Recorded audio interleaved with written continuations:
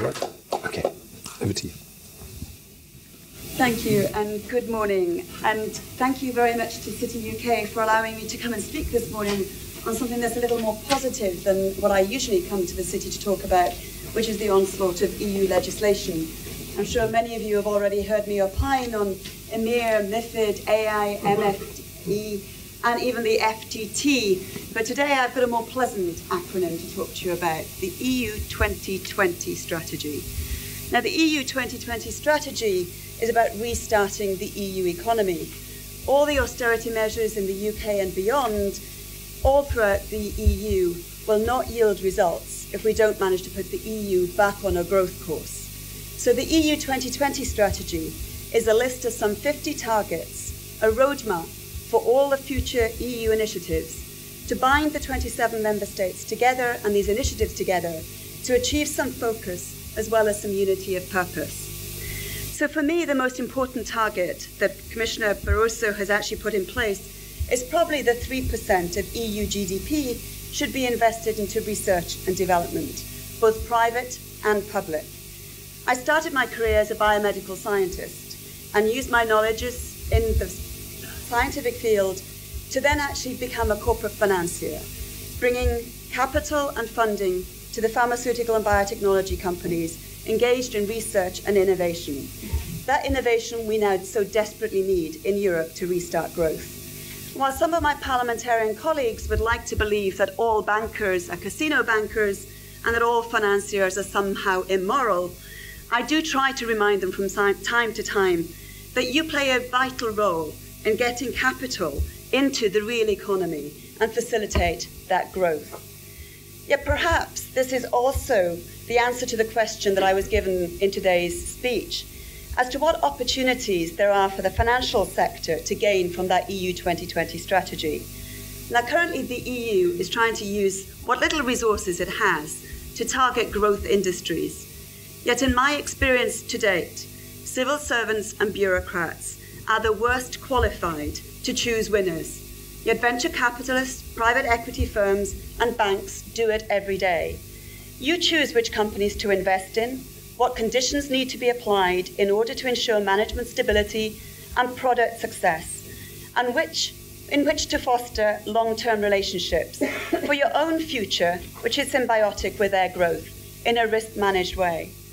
And now that credit is becoming a little more difficult for banks to come by, and the future capital requirements enforced by Basel and by the EU will mean that there will genuinely be less money for banks to lend out to businesses, EU money now needs to provide co-investment opportunities to boost available investment capital, that the banks provide co-investment and business acumen so that we can select the best investment opportunities within Europe for growth. Now, speaking as an MEP for a constituency which still receives EU money in the form of structural funds, my observations are that they're not often well spent. And I'd love to see some of that EU money invested, not spent, so that they return a profit on that investment for the next generation of businesses.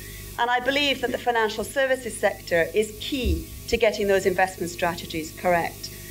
Now, although I've been keen to learn that Barclays, Lloyds, Santander and RBS, amongst others, have received EU money in the past for partnership schemes, co-investing with the EIB, I do question why it's not being used more often in this country. And under the current research framework, number 7 in the EU system, the innovation programme, the UK has only received 2.8 billion out of the 37 billion spent so far under this framework, whereas Spain and Italy have each received over 6 billion, and France and Germany have also taken 4 billion each of that pot. The UK has some of the best universities in Europe and a highly skilled population, and yet we don't seem to be able to tap this potential pool of money and getting the products out into the wider market from those research institutions.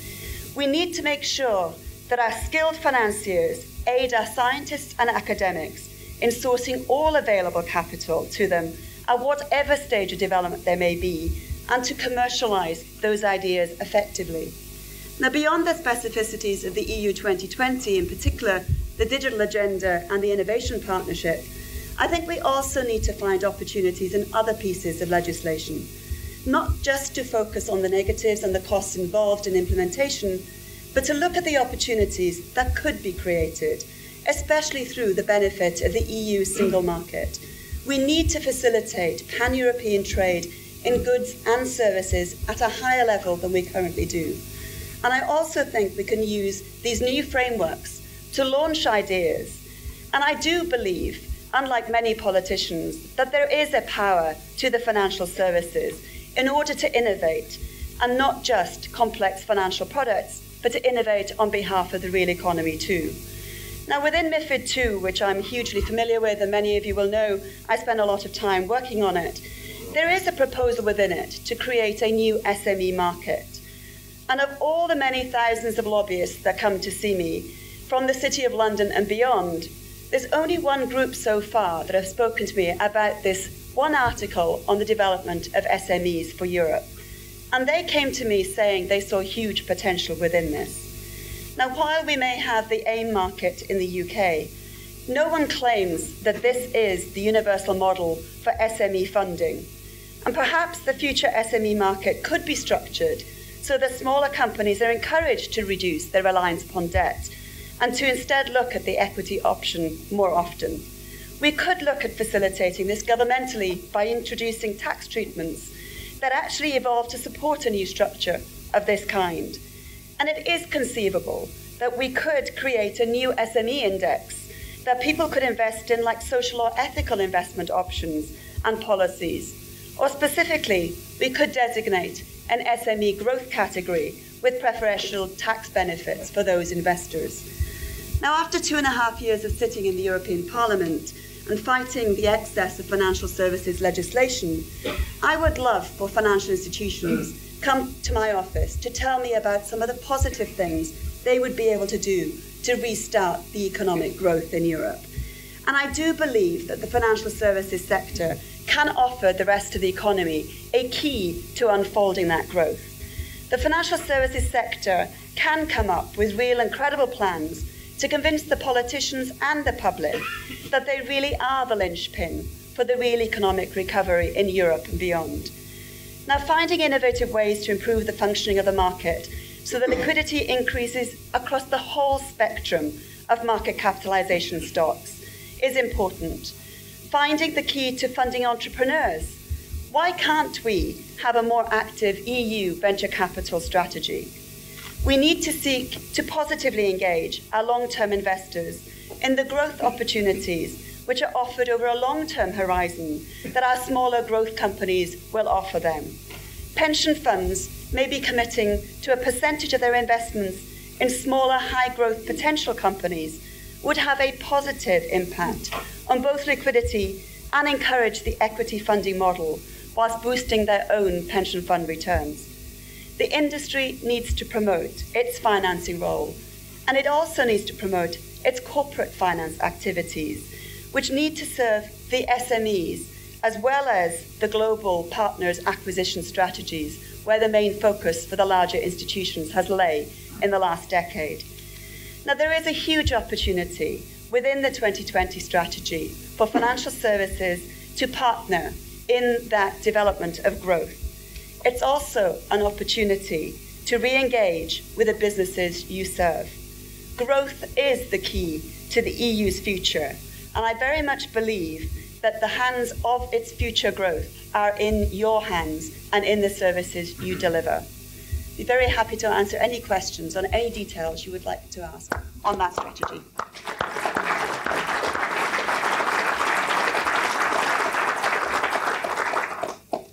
Okay, thank you very much indeed. See if I can have my eye caught by...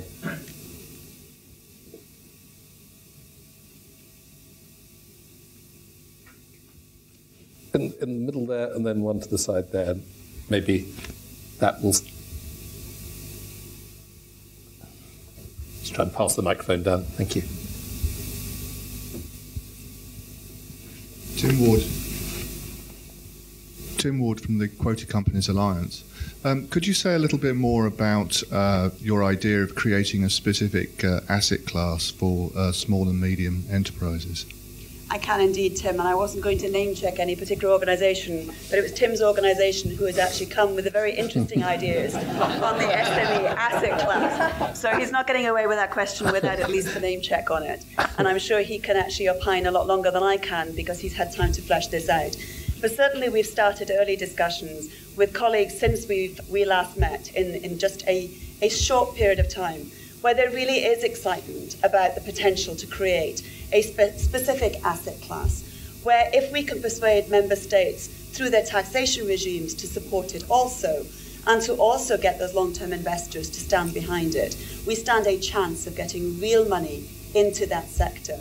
And I spend so much of my time talking to people like the high-frequency trading strategy operators about what we need to do to get the whole market working rather than just the very liquid names. And this is one way I think we could potentially, with the benefit of taxation measures, actually start to get greater interest and liquidity into those smaller stocks. But we need the member states to take the lead in this. Taxation really is going to be key to delivering it and actually getting some form of break for investments in that particular subsector if we can get them defined as an individual asset class. But that means it's a member state issue because taxation of all the matters in the EU is actually a sovereign state matter. And so we need to make sure that the EU doesn't class it as any form of state aid, but we also need to make sure that each and every member state is on board with the concept. We've started that. I will continue that across my tours of the EU over the coming months to make sure that we try and get buy-in from each and every member state. And even if we don't, and we get the EU to support it as a measure, then the UK is the key place to start for those UK businesses to start to grow. So those of you who run pension funds, those of you who have smaller companies and you're thinking about listing, please come and speak to me about whether or not you think this can work and to actually get some meat on the bones. Because I'm not your financial innovator. Hopefully there are many of you out there who are. Thank you. There was another question over here, I think. Chris Reynoldson from TheCityUK. Sorry to bring you back to regulation, but on the positive side of it, what are the priority changes in regulation that you think would open up these opportunities? You talked about taxation, but what about in financial regulation? I think anything that promotes the EU single market and is done properly and done in a impact-assessed way is actually something that I would support. Generally, and most of you who've ever come to see me know, I actually do not approve of extra layers of financial regulation unless there is evidence to demonstrate it's going to have the effect that people think it's going to have. I think there have been various mentions already this morning about short selling and CSDs. They are both things that we spend a huge amount of time to actually, CDSs even. We actually spend a lot of time with all these acronyms trying to make sure they don't have a negative impact. But we don't always succeed because the political whim is maybe stronger sometimes than the evidence-based assessments that should be made. But the single market is critical. And when you look at the data from, for example, MiFID, the original MiFID, which predates my time as a politician, it may have been costly to implement, but all the independent assessments suggest that that one piece of market legislation added 2% to the GDP of the EU as a whole, and the vast majority of that was to the benefit of London. So in terms of potential growth when the single market starts to work and competition starts to flourish, I think that's the only area that I actually willingly support. In terms of risk management, there are other areas, but they don't add to growth, they don't add to productivity. The single market does, and that's the only area that if it does and does it well, is actually worth supporting. Kate, thank you very much indeed. Thank you for spending time with us today. Thank you.